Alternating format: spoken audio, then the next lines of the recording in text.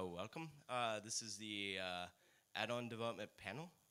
So um, there's been a lot of talk about community, and started up to about 5 or so years ago, add-on development has not had too much of a community. There's been small pockets, but we really wanted to start forming a more official um, community of add-on developers so that we could talk about some of the problems that we run into to encourage and support new developers to come in, add-on developers, to show the artists that some of the problems that need to get solved are not too hard.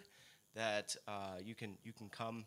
Uh, maybe there's some additional functionality in Blender that if added would make it a little bit easier, but bringing them this ability to create in a different way. We are here to talk about some of the stuff that we have done and to have a bit of a discussion with you all about what problems or what problems did 2.8 solve when it comes to scripting. It's done a tremendous amount of work toward UI and for the artist side, but what has it done for the development, add-on development side? And maybe where are still some places that need a little bit more work to make it easier for new developers to come on and kind of grow. So, is there anything else? I think this would definitely be a spirit, or the hope is the spirit of this is a discussion, not necessarily feature requests. So we're not here to tell the Blender dev, the core development team, here are some things that we want, but here are some kind of sticky points that make it a little bit more difficult to develop. Maybe some small features will kind of come from this, but that's not necessarily the point of discussion. So I don't think there's any particular reason why we need to stand, but if you want to sit, I will start by just we'll just go down the row. Many of you know us and some of the work that we've done, but for those that don't, I'd like to give just a short introduction. So I am John Denning. I work with CG Cookie. I'm also a professor at Taylor University, teaching computer science, computer graphics, computer vision, all sorts of computer things. At CG Cookie, I've worked on an add-on called Retopoflow. Retopologizing 3D models. So some of the problems that we've run into that we needed to solve were having quick access to vertices and edges and faces, and in particular, a surrounding. So we do a lot of painting. The relax and tweak look at surrounding vertices. So we needed real quick access to what vertices were visible and what are their connectivity. BMesh does some good stuff. BVH, the bounding volume hierarchy, has some good acceleration structures, but didn't quite meet some of the needs that we needed.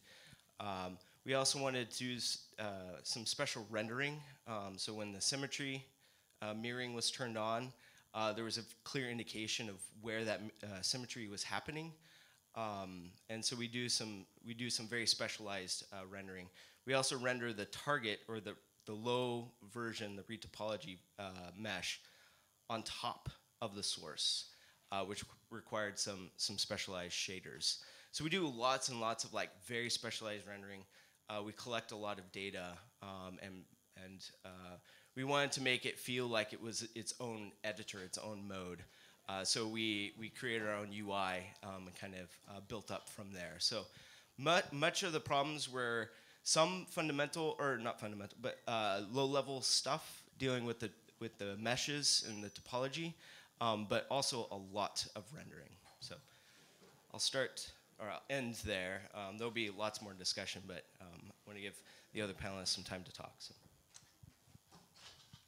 Hey, I'm Christopher Gerhardt. At this point, I've worked on at least 1 to 2 dozen add-ons. So I started off doing Lego animation. I run a YouTube channel, and that led into being very interested in developing Blender add-ons for those who are doing Lego animation and using Blender as well. So I made an add-on on the Blender market called Bricker, and that was the first big add-on that I made, and it converts 3D objects and even smoke and water simulations into Lego bricks and Lego simulations, and then those can be constructed in real life. So that's where I started, and I made a whole suite of Lego animation tools from there, and then I got to work with John Denning on Retopaflow, on some CG Cookie work, and then I got to work with Patrick Moore, who gave a talk yesterday on his dentistry add-ons. Worked with him on some really interesting problems that we've released a lot of these add-ons on either Blender Market or GitHub as free open source add-ons. And yeah, I'm now working at Crane doing add-on development, pulling a bunch of software packages into Blender using the Python API. So that's what I've been working on. I've got my own microphone. Hi, my name is Wieberen van Keulen. I'm the creator of The Grove. This is a natural tree growing add-on for Blender. I started out as an architectural visualization artist. I've been doing that for maybe 15 years. And 5 years ago, so I'm really an artist turned coder. So 5 years ago, I had a couple of weeks off, and I just thought, well, I need better trees. Let's give it a try in Python, and what I can do was more like a joke. Like I have some free time on my hands. So before you know it, when you start coding in Blender, it's really addictive. It's one of the most rewarding things to do. It's more than art, even for me. And so I have a little bit of a coding background, but even then, it's a lot of problem solving, and you build upon something that grows bigger and bigger. And yeah, well, here we are. Hello, I'm Sybren Stuvel. I work at the Blender Institute, and well, the biggest add-on that I've made so far is the Blender Cloud add-on. So, thank you. That combines a whole lot of different parts into one big add-on. And I think the first thing I did was work on the texture browser, which connects to the network, connects to Blender Cloud, loads all those textures in, allows you to browse through all that there is on the cloud, and you click on it, it downloads the texture, you can use it in your project. And you can then also easily switch between different resolutions of your images. And another part of that is Flamenco, which is our render farm software. So you can just click on a button, render on Flamenco, and then we'll pack the blend file together with everything it needs. So if it links in characters from other blend files, it will also take those other blend files into consideration. If that link into yet other blend files that use certain texture files, they all come along into what we call a BAT pack, the Blender Asset Tracer pack. And this is also a point where there was a lot of issues with how do you bundle external stuff into Blender itself. Because BAT is a separate project, so I wanted to have that developed in its own repository with its own bug tracker and its own life, basically, because you can use it as a standalone tool, but it's also used by the Blender Cloud add-on, so it should also be able to be loaded from other Python code, but it's not bundled with Blender itself because the Blender Cloud add-on is not bundled with Blender. So that was a whole trickery of how do I load it from what turned out to be a wheel file, load that into Blender's memory, and my approach that I thought of is now giving some problems when other people copy it. But we can go into more detail later on. So now that we have most of the people, hopefully, that are in here, I'm assuming that because of the description and the title of the talk, most of you are developers or thinking about being add-on developers. But I was just kind of curious, how many have written a script in Blender to do something? Good, good. Now, how many have written an add-on, so like an operator or a menu item? Oh, good, good, good.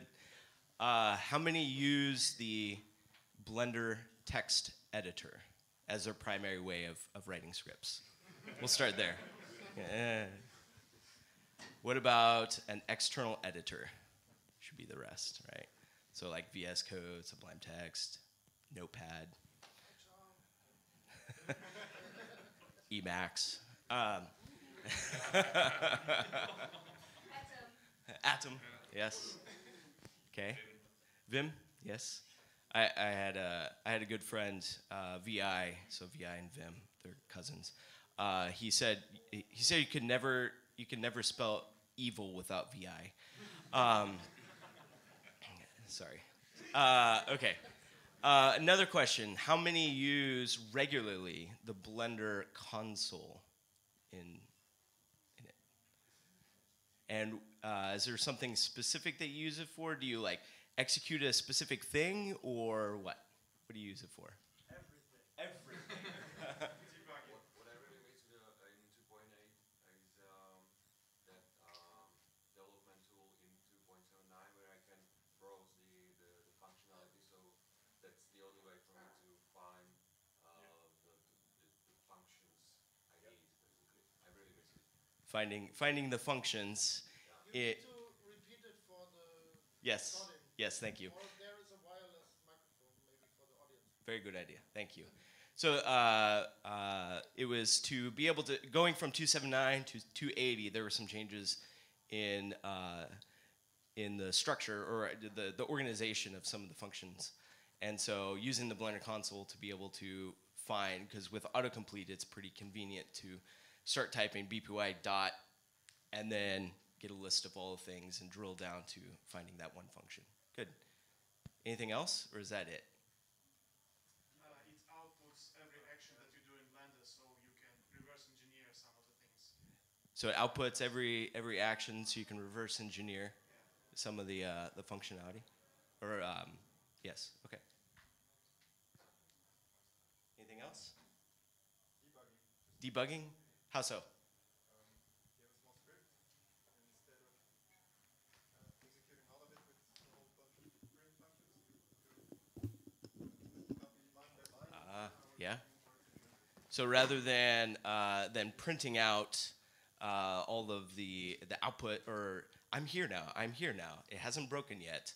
Along the way, you can execute line by line in the console and see where it breaks and play around with a couple of different parameters to and see visually how everything modifies. Good. Anything else, or are those the primary things? Reloading stuff.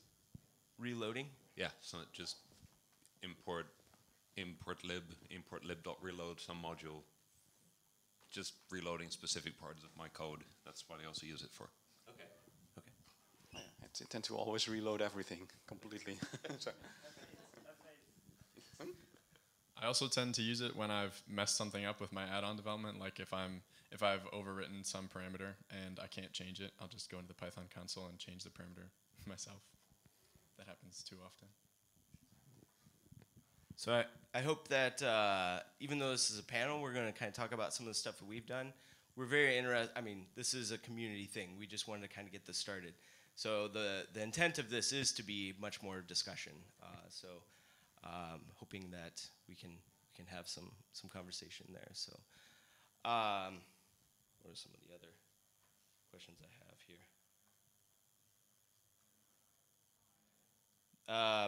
Those that have just done a couple of scripts, is there? Do you feel like doing the scripts is enough for getting the solving the problem that you're looking for? That you don't quite cross over to making a full-on add-on or an operator, or is there something else that's keeping? I'm just kind of curious. Is there something else that's keeping you from moving from scripts to full-on add-ons?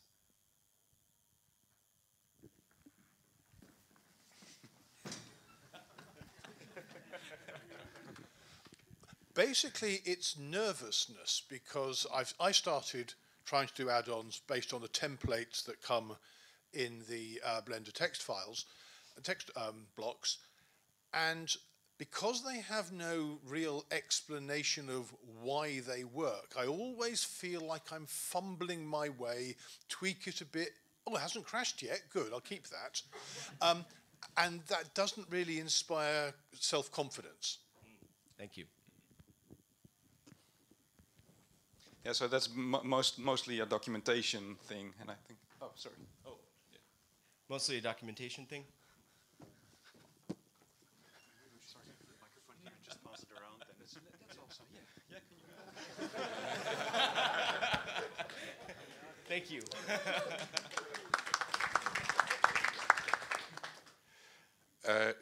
Time. So when you have some specific task that you need to script because it will save you time, a lot of time to script it, but making it an add-on takes another amount of time, which is sometimes not worth the effort. That's simply it. Not worth the effort because you only have a specific task and will have another specific task next year or so. Yeah, for me also, when I tweak the script to be just specific to that particular blend file, I don't want to generalize it and don't want to have extra input parameters. I mean, I'm a developer myself. When I write it for myself, I often just put it in the blend file in the text block and just run it there. Also, maybe I would say that when you do something that is very specific to something, it's good to be an add-on. But when you're working for something that will change in time and grow and everything, you have the option either to do a very big one with everything, or a big town of thousands of add-ons. So I tend to lean in the direction of trying to have something very generic that just loads outside the definition and stuff. So I think about using the add-on system as one single entry point for everything we'll do in pipeline and stuff, because these things are moving like by the hour. You can't manage thousands of add-ons for thousands of use.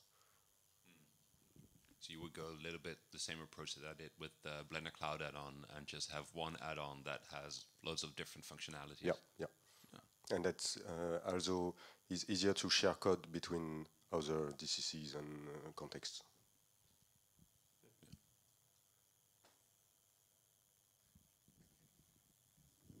I also have a new answer to the previous question about using the console. So I often use it for batch processing of objects, pure modeling or of vertices or whatever. Okay, thank you. Who wants a microphone?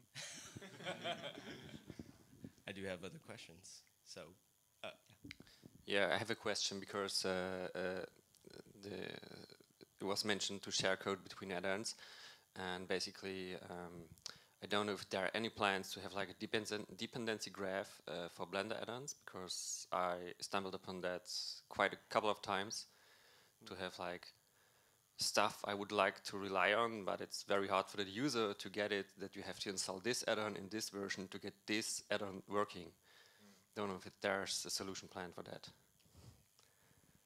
I don't think there are plans currently for that, but I do think it sounds interesting. I mean, I keep saying the same thing. I have that with the Blender Cloud add-on as well, because it depends on the Blender ID add-on for authentication.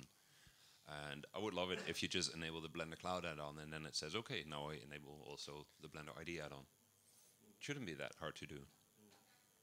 Yeah, this feature.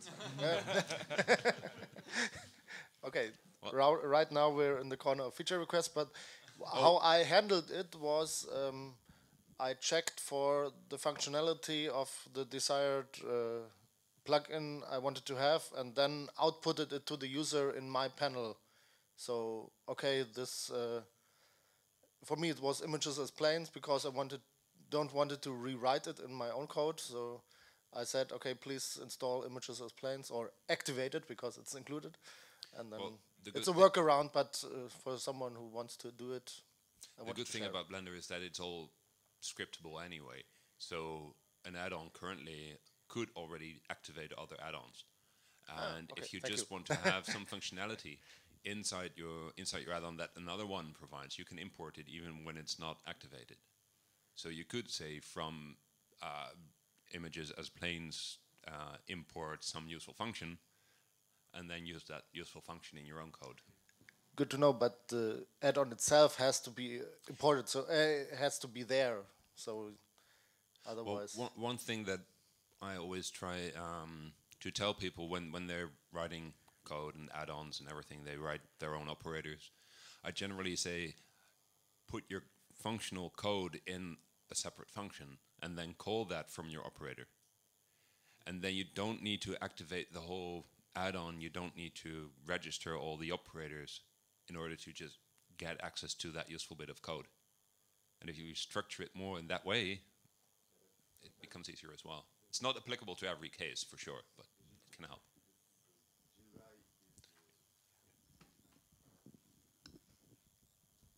Sometimes the add-on is just maybe a very good menu or something. I mean, oh yes, it's a good way to work. It does not solve the issue.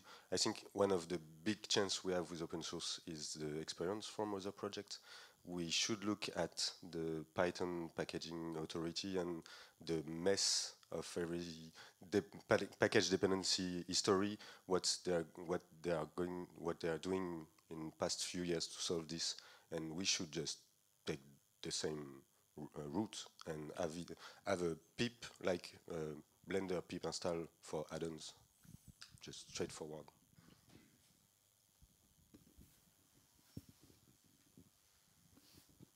One of the key problems I see with interdependency and or dependency graph is that a lot of the time the version can heavily change the function names and the API overall. So the only solid way I see of using other plugins in your work is by including the code of it into your plugin.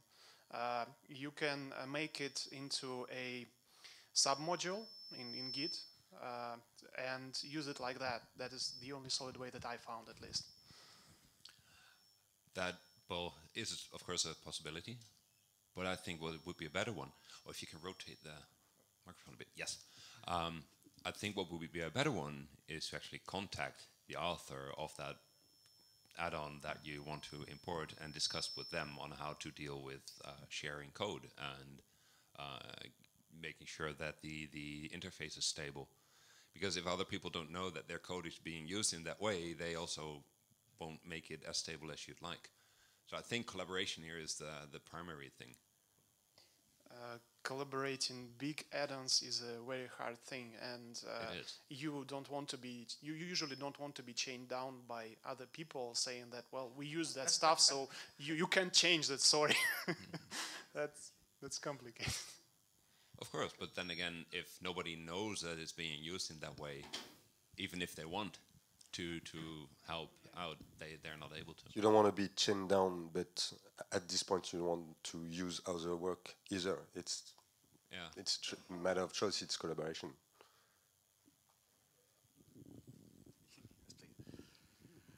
Hi. So now let's go into a little bit of different direction, for me at least. I've been waiting for a while to be able to ask that kind of question. And I know you said you don't want to hear feature requests, and I tried to formulate it in a way that it's not going to be a feature request. I've been thinking for a while about a way to implement truly parametric objects into Blender, like building a cube or whatever, and being able to change all of the properties later down, just like in Cinema 4D or 3ds Max or whatever. And I was thinking maybe the modifier API would be a good way to plug that in, because you could basically take an empty mesh object and generate the desired geometry via a modifier. But that brings me to the actual question. Is there any specific reason why the entire modifier API is not exposed to Python? Speed. The way it currently works is that they take in a complete mesh and they possibly output a completely new unrelated mesh. And there's a lot of data going through the system. So that's the main reason. But I think I know somebody who's working on a parametric system under the guise of everything nodes.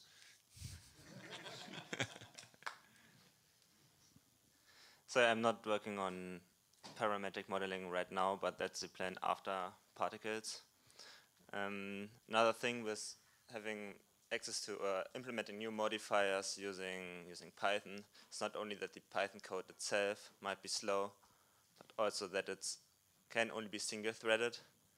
That can be solved by maybe calling some C code from Python again to unlock the global interpreter lock, but we try to avoid getting this API now because we want to replace the entire system anyway.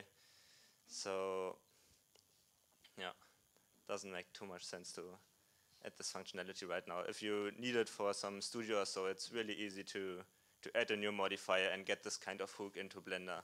That's actually done already. There's some thread on DevTalk where someone has done it, but I think it's not something that will end up in Blender anytime soon.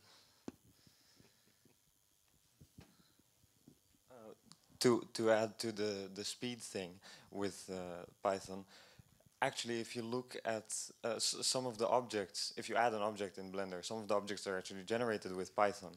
And you can notice that sometimes it can be slower to add an object than to just completely make it with modifiers.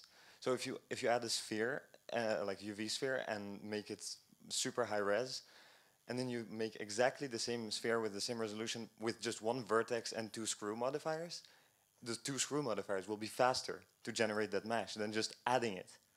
So I don't think that Python is really suitable for this kind of mesh generation stuff.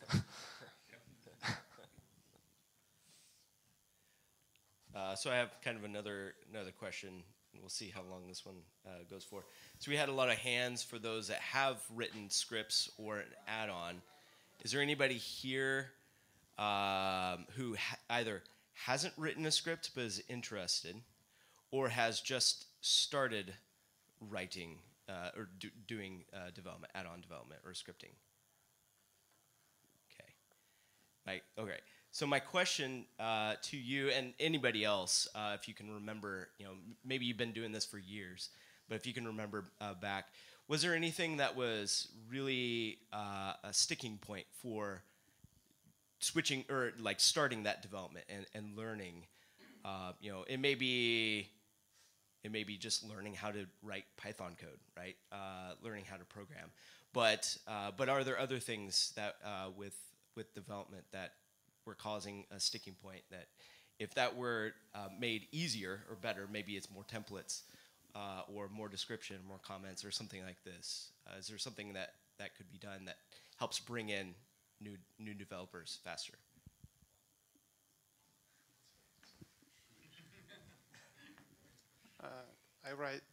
I have written several things, but I remember back at the time there was this huge problem of operators being context dependent, and you see that Blender does this, then you try to write it as a line, and it doesn't do anything. It just throws an error like, "Sorry, man, wrong context. Try again."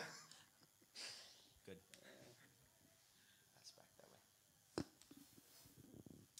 I've been writing and developing scripts for quite a long time, but I'm also active on Blender Stack Exchange, and the problem that I see with a lot of new users is that perhaps the documentation could be improved.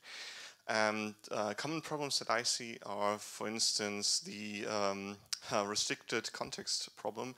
So people try to call code before the add-on is properly registered, and they don't realize that that's, for instance, something that's not possible or shouldn't be done, accessing BPy data before it's actually properly loaded. And also the context thing, because I think that's still sometimes a bit tricky, because you have to figure out how exactly to set a custom context. And that's not always really obvious thing to do. First of all, finding out that you can and are able to set a custom context and how it's supposed to be. And I think it would be a lot easier for newer users if this is properly documented. I mean, we already have like lots of threads on Blender Stack Exchange, so if you search for it, you'll find an answer. but like in the official documents. How many people here have actually added something to the documentation because they found it lacking in an area? Thank you so much. Thank you.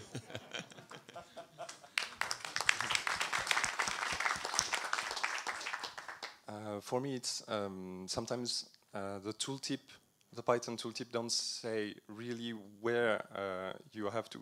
I mean, the path is truncated, you know, and sometimes you don't find. It's hard to find the end point of the attribute you are going to change, and sometimes also another thing is I want to throw a panel somewhere or append a panel, and it's really hard to know what is the name of the area to append the panel to, and you look like edit source to find the stuff, or look online sometimes for a long time before finding. That's my. I think the edit source trick is actually pretty handy. I use it also all the time, and one thing for sure that you know is that it's not out of date, and that's what I really like about it. When I see your T-shirt, Severin, import BPI. In the beginning, starting developing scripts, you do it from within the console or the text editor, from within Blender, because you don't have otherwise access to BPI. And so when I started having longer scripts and so on, I started to do it in my own environment and independent of Blender, so I could debug things really thoroughly. And that meant I had to compile the whole of Blender as an independent BPI module. And that happens not to be always easy, I noticed, because at least in Linux, it can take some time until you get everything fixed. There are good, let's say, not documentations, official, but, well, guys, I can't remember, Campbell maybe, or one of those guys gave like a recipe to do it, but it's not working all the time, depending on your... Nowadays, so I was wondering, are there plans to, you know, maybe ship an official BPI module with? I'm not aware of any plans in that area. It has been made simpler now. I think you can just do make BPY, and then it builds it as a Python module. There is also people who generate Python stubs from BPY, so that your IDE can load the stubs and you have the code completion without having to actually load BPY. But there's all kinds of problems with IDEs and importing Blender stuff. I have a ticket open at IntelliJ, at the PyCharm guys, about reloading. If some name in locals, some name is reload the thing and otherwise import it. That thing that you see all the time in our scripts, PyCharm doesn't understand any of it, even though it's valid Python. And I think I found a bug in 2016. Haven't fixed it yet.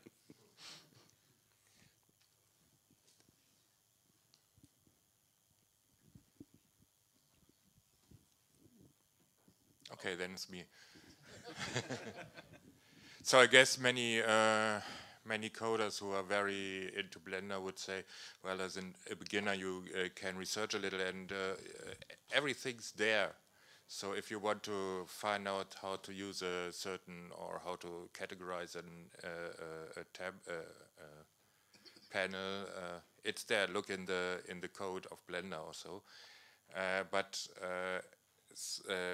I think when I started coding Blender, what I was missing was a place where it's all put together in a way that non-coders can understand it. So people who never visited a university class or so, and where all these things, at least links to how are the pedals called, how what is the anatomy of a operator, and what does it have to do with OOP, and what doesn't it? Like all these things, and these things may be also documented by some non-professional coders, because that's how people who are new think about it. You don't have the mindset of a professional coder.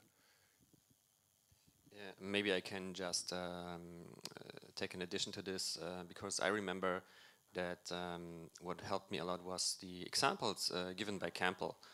So back in, I don't know, 2016 or even longer, there have been some examples how to create a panel, how to create an operator, how to create this and that. And this really helped me out because the code was very good documented. And a lot of people, when they start code, they don't know exactly how code works and how semantics works, but they take examples and then they fill their way up.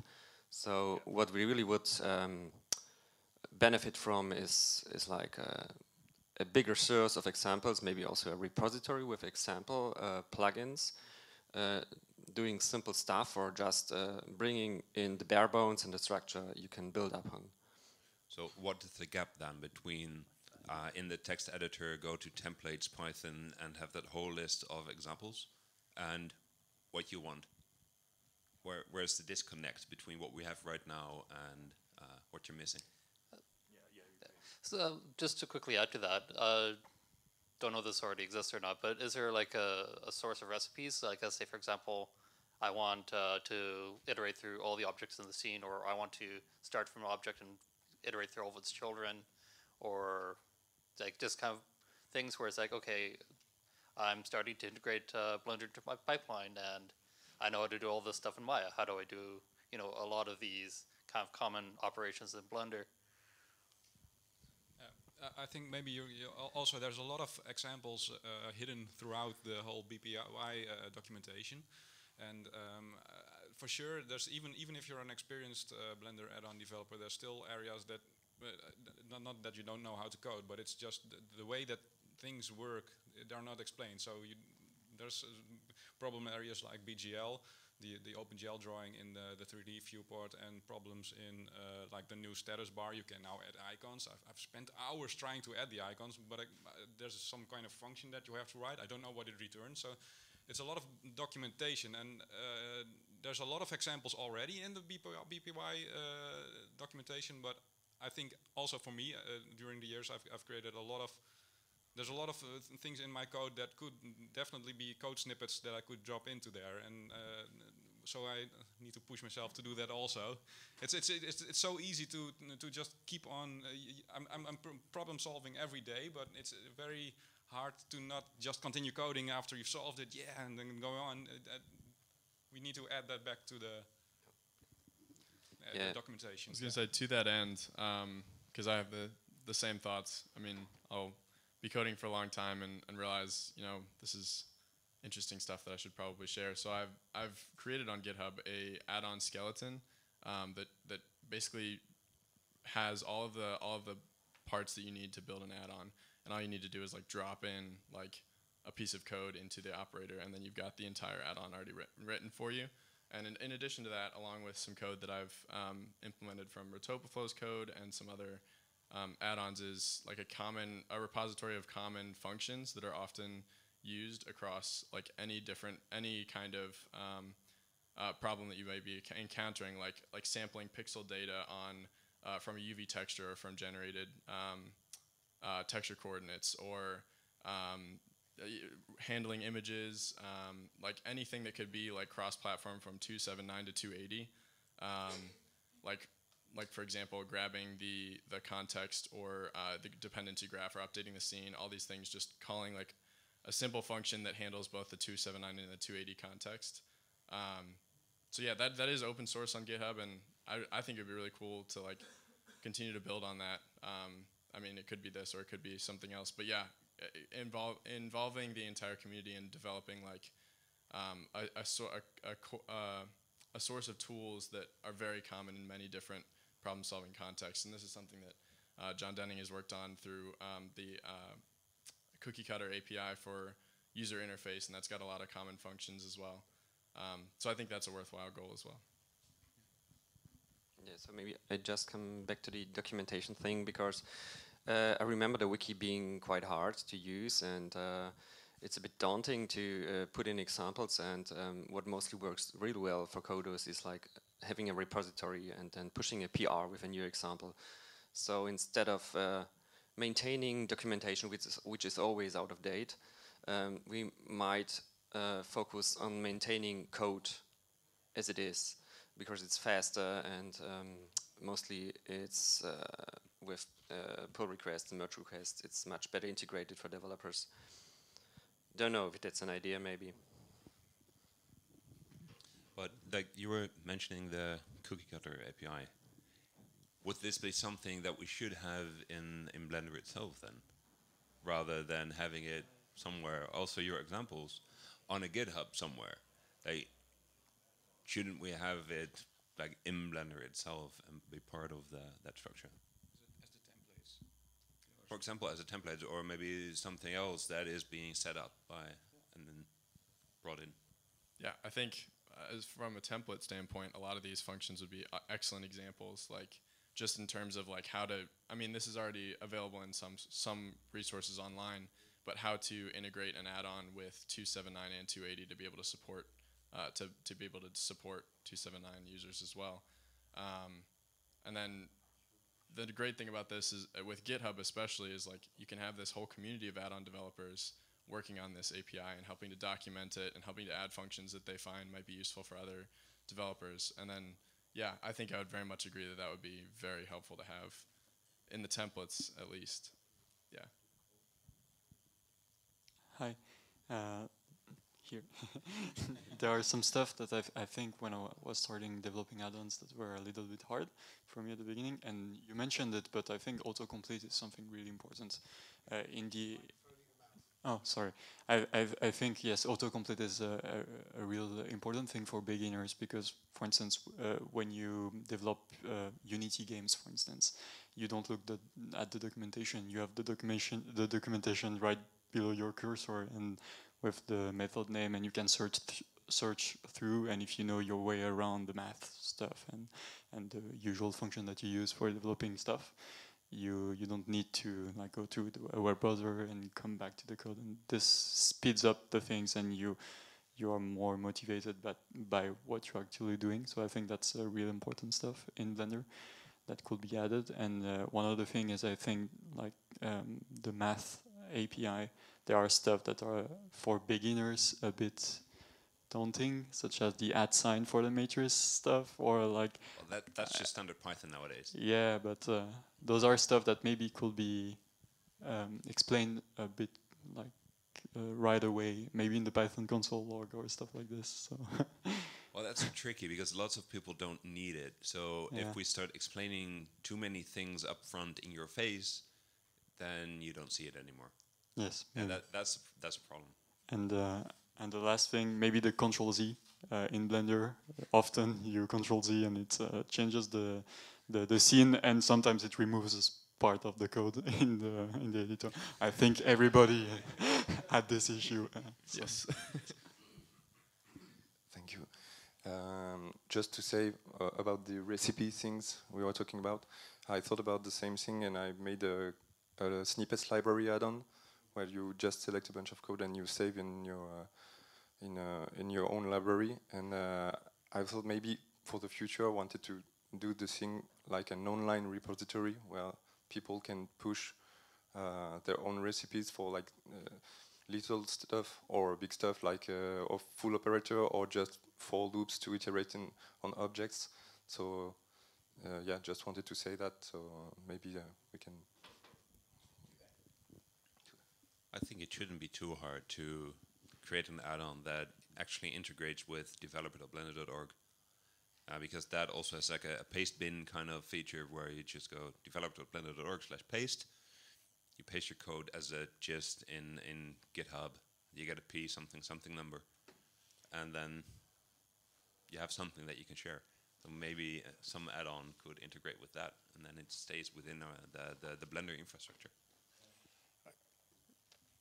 I think if we want to talk about the templates that exist within Blender, I think we've lost, I think, I'll be rude here, I think you've lost track of what they're for. If they're there for beginners, if they're there to sort of help you map your first steps, then the comments in them need to be far more explanatory about why things are being done the way they are and what they reveal about the architecture that you are within Blender that you are manipulating with this script. Because at the moment they basically say, here's the function you need, here's another function you need, here's another function you need. Well, I will completely disagree with you here. Because this is not something you do only for beginners. I think this is something that needs to be done throughout all the code, all the add-ons, all the C code, all the C++ code, everywhere, for everyone. So, I'll take yes. that. So one of the things I ran into when I first started doing add-ons was coming at it from an artist. The way you develop add-ons is backwards from the way that I would normally think. So the add-ons are developed functionality first, right? You have the function, does a thing, and then you figure out where that goes in Blender's interface. Whereas normally the way I would think of it, I make a button, and then when I push the button, then I figure out what the button's supposed to do, right? I have in my mind what it's supposed to do, but I need to know where it's going to go. It's not a design-first approach. So that was really a daunting thing for me from a conceptual standpoint. Yeah, I always try to explain it like, look, it's data first. If you think about the data, then the UI and everything flows from it. But people say, oh, I want to have a slider. And I say, yeah, but that influences some property of some object, and that has a minimum and a maximum value, and it's maybe it's a distance, and so you want to express it in whatever distance unit the user selected. And then you just say to Blender, draw that property, and all of a sudden, ta-da, you have your slider, and it works. But indeed, it is something that, yeah, it needs explaining a lot. I think along the lines of the developer and artist interaction as well. I think a lot of it can be on the artist to reach out to the developer and suggest things like this, or reporting bugs is along these lines as well. But I think something that I learned when working on the Retoboflow add-on is how important it is to provide an easy route for an artist to communicate with a developer. Say, for example, there's something like this that you think could be improved or tweaked, and maybe you've never heard of GitHub before. Something that I've implemented now, having worked on the Retoboflow add-on and seeing the infrastructure that's there, is whenever the user encounters a bug or encounters something that could use some sort of route to a way to communicate to me, I've implemented like a button that opens up and it'll say like report error. And then, in fact, this is on the add-on skeleton that I mentioned before. It'll send basically it'll send the user into a context where they've got a text editor with information about how to report the bug or how to request a feature, and then it'll have a link to either a forums page or something like that. So I think that could help to bridge the gap between artists and developers and help to continue the interactions that help us become more design first. Hi, sorry, pass it along in a second. Again, designer turned developer, so a lot of the things that people said about templates and the skeleton, that would be great for someone who's just beginning and is not coming from a scripting programming background. I did feel like the learning curve was really not adapted to someone like me, like someone that is not coming from that background. And it's part because the documentation is not complete, the API has some inconsistencies, there are a lot of stuff that is just not well documented, but also just when I did start to write code at the beginning, it was really bad code because I just didn't have like best practices. I didn't know how to write code well, and I think that's true for all of us. Yeah, but that's something that even if like we all experience, maybe we can have like a repository of just like best practices aside from the templates that could help everyone.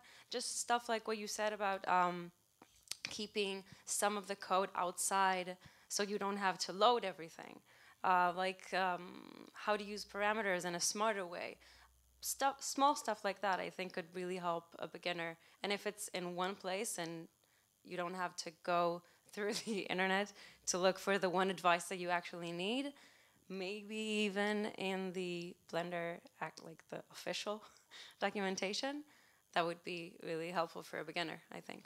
I think something I've found as I've been trying to approach these problems, because yes, I'm an artist turned developer, is digging through repositories of experienced coders like John Denning here, digging through Utopiflow code when I was working on that. I found that oftentimes examples and like just seeing repetitive uses of certain practices, you just kind of start to absorb that. And so I think in some ways, I think a repository with like a complete like different methods you can use to solve different problems, or just a skeleton of the best layout that we've found as a community to start based on, and then including best practices in the way that it's used. I think a lot of that could be absorbed via osmosis, just as you're coding in this infrastructure, and as you start to, and I mean some of it comes with time as well, but as you start to see these things repeated over and over again, both in your own code, in the skeleton, and perhaps other people's code that you're digging through for examples, I think some of this comes naturally through that process. I'd like to respond to that. The idea is nice, but perhaps this is not a great idea for somebody who's just starting out as an artist, and not as an artist, as a coder, and start as an artist, because they might not be able to judge what's good code and what's bad code. And there's a lot of code out there, a lot of add-ons being developed, and when it comes to best practice, it's probably a better idea to have somebody either from the Blender Foundation or somebody who's really experienced, who writes best practice, because otherwise it's really hard to find what's good code, because I mean, we have a lot of stuff on Blender Artists, on Blender Stack Exchange, all these forums, and not everything is good. So if you're absorbing the wrong practices, that's perhaps not a good idea. Right. I'm just trying to be mindful of time. I know there's lots of other questions. I will certainly be around. I think everyone else will be around. You look around, there's lots of developers. So I don't think that even though we're going to be closing down this particular panel, we should stop this conversation. This actually ended up being way richer than what I had expected, which is great. I think there's still lots more to discuss. You know, how do we start collecting the the snippets for the newcomers, for those that have been around for a while? Start sharing ideas about unique ways that we're using, ray tracing, for example, to solve all sorts of different problems. I think we should definitely form a community and grow this and make Blender add-on development ours. So thank you all. I do want to be mindful of the next group starting here in just a couple minutes, but thank you for the discussion, and we'll be around to answer more questions.